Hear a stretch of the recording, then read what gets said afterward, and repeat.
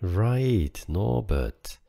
Before I tell you actually how to install MEV-boost on DAppNode, let's have a quick look on the effect of MEV-boost. So currently, without any MEV-boost installed, so if I propose a block now from DAppNode, which I build myself basically, without MEV-boost, I'm getting about 0.03 ETH. So if that means if ETH is $1,000, I would get $30 for the proposal, or I have been getting $30 roughly. Now, if you install MEV package, you have several options what to choose. Flashbots is the one called compliant later on. You'll see that. Bloxroot max profit is the one called non-compliant, and Bloxroot ethical is the one called ethical. And these are actually not in there. You can put them in, but yeah, I'm not really showing you how. I'm just hinting at it. Anyway, so here you see the average block value. So if you have flashbots installed, the MEV-boosts with flashbots, which look at the flashbot relay, then instead of $30, you would get $187, or 0.187 ETH. And here are the other values. So you can see what you would get and then choose accordingly. I will choose ethical, more about that later. But okay, enough of a preamble. Let's dive into installing it on DAppNode. Thanks to Unreal Gamer 28, but much more thanks to Nabsku actually, who created the package and is so active in the community, helping everyone. I don't know when that guy sleeps. Thank you. Now this morning I posted a question, how does it actually work on DAppNode? And 11 minutes later, Unreal Gamer 28 came up with this very concise and helpful description, which is only possible because of Nabsku. Anyway, let's jump into it. So let's make sure that Prysm is up to date.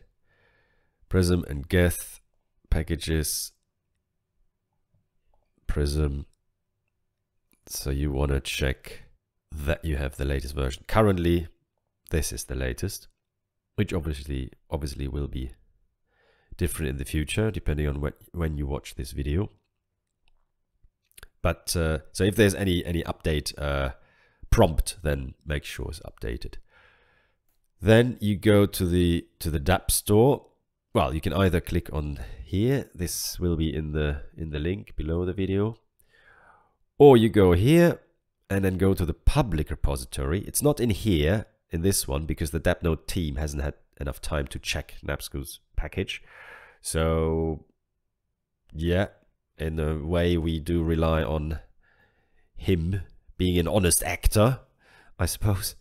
I'm taking the risk, for sure. So MEV-boost, here it is. If you can't find it, if there are too many packages, just type in MEV and then it comes up. So let's get it.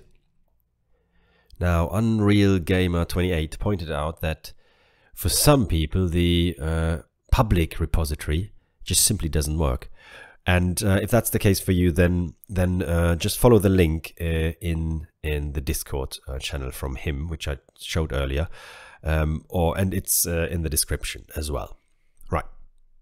Now, this is the MEV-boost package, and you should be really careful with packages from the public repository, because anyone can program anything and they can steal and hack your private keys and everything. So you have to be sure this is signed, which you see here, by someone you know and trust. In this case, the Nabsku, which we trust, and we know it's him because we're in touch with him on Discord. So that's the only reason I know, really, that it's him. So be very careful with the public repository. Right, so let's hit install. We are going to install it on mainnet and not on the other test nets, or I'm going to. You do whatever you like. And now there are 3 options here. This is choosing what kind of transactions you are comfortable with having in the block you are going to propose. So ethical is you do not participate in MEV that features front running and other unethical MEV behavior, like this front running or sandwich attacks and all that stuff. That's definitely what I'm going to go for, ethical. Compliant would be, this OFAC tornado cache sanctions. So if you have the compliant one, I guess if you're in the US, you have to use the compliant one, because then, well, you don't have to, but if you want to be OFAC conform, then you have to choose that. Or non-compliant is, so it just don't do any filtering, which means you get probably the most fees, maximizing return, but can you sleep at night with those front running and sandwich attacks in the transactions you are approving or even proposing onto the net? Anyway, up to you. I'll choose ethical. We don't have to do anything in MEV relays because we're choosing the predefined relay, which is the ethical up there. But if you wanted to use your own relays or other relays, then you can actually put them in that field. But then you have to choose the other option. And off we go. Submit. And here, careful, careful, careful, and so on.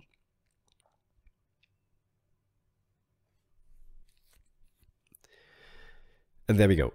This is installed. So let's have a look. What's next? So we've chosen mainnet. We hit the install button. And now we have to go to the Prysm package and enter these extra options. So you either click on this link, again, it's down in the description, or you just go to packages, Prysm, or whatever you have. I'm not quite sure how similar it will be on other packages, on other consensus clients. But yeah, maybe I can do another video of that. Put it in the comments. So config, and then go to show advanced editor. And in here, in the beacon chain extra options, that's what he says, beacon chain extra opts, you want to put in this. Make sure it's exactly this. Again, it's in the description. It's a double dash or double minus at the beginning. So I've copied that. Oh, I've copied that in the, let's do this, copy DAppNode. And then here, if you have something in there like I have, then have one space and then paste it in there. And that is the one option we need to do. And the other option you want to do is validator, extra options here, enter value, and I suppose it's just that. Copy. Let's do that. Enter here. Paste. Now hit update.